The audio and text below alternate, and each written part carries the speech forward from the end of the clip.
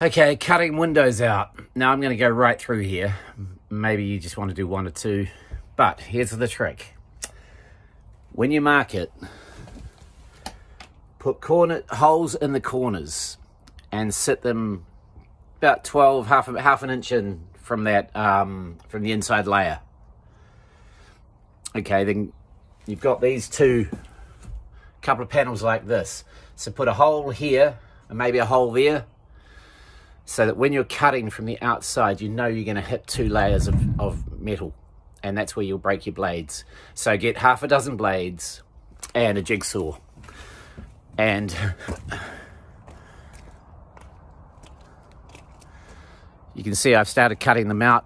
So I've cut the bottoms, I've cut the tops.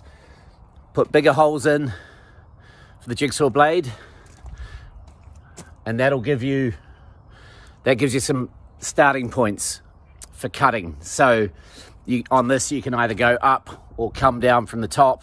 It makes it a lot easier when you're cutting.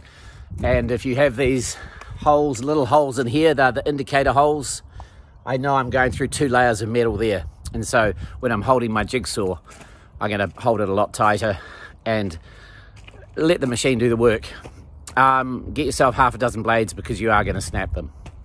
Anyway, that's marking the windows. I'm going to cut them out now.